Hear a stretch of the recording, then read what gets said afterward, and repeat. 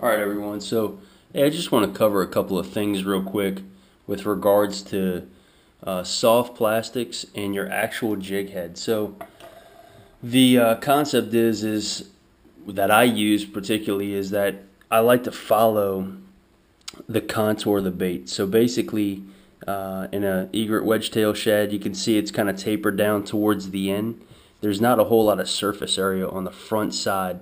So what I like to do is really use something that's really just a push on, and it holds it with that barbell as well as that little barb there as well. But what it does is it just allows you to push the bait on there, and since there isn't a whole lot of surface area, it really just threads on there real nice, and it's just, again, kind of an extension of the bait itself. So just threading it on there, you want to go kind of nice and straight up through that fin, and then just push it through.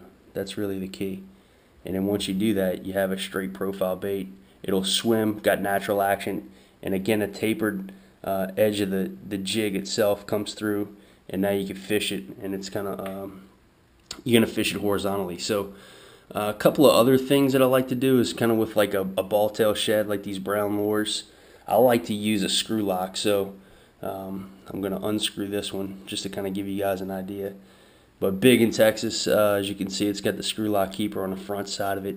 But the reason I like to use a screw lock is if you look on the front side of this bait, it has a huge surface area, unlike the egret wedgetail. So what you can do is you can, just center that point and then come through, thread that bait up through the jig itself, and then all of a sudden now you got, again, a straight profile. But again, it's kind of that extension too. So it kind of natural action. This as well as the trout trick, just the the two long slender bodies. So which this is not a swim jig, right? So what you want to do is, this is more, talking about finesse trout fishing, bites real slow, a little bit deeper.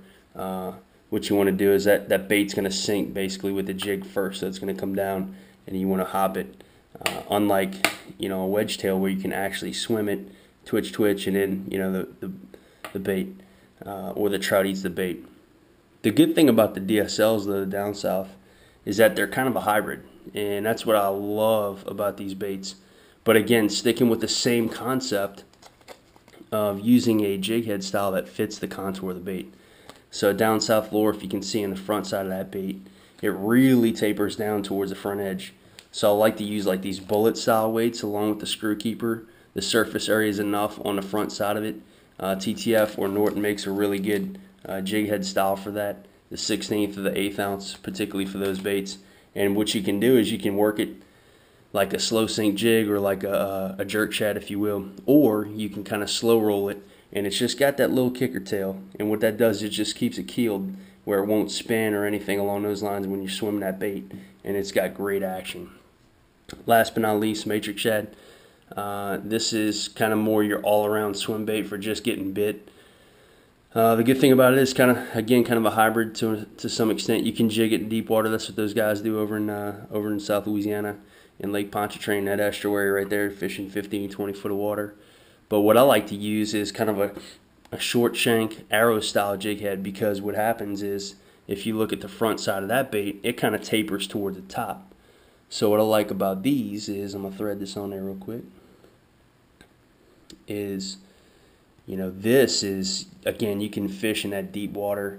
The short shank allows really that bait to get basically engulfed, but coming straight down the chute, big kicker tail, boot style tail, and you could swim that bait.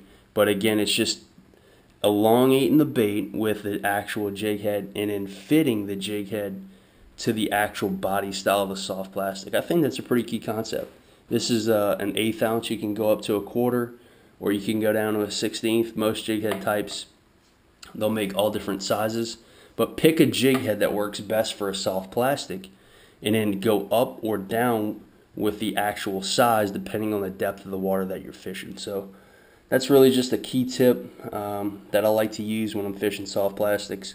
I love fishing them. They're so versatile. You can catch big trout. You can target just getting bit in general, but you can see the various style of jig heads and the jig head types that fit the body. So again, hopefully this is a good tip for everybody, and until next time, tight lines.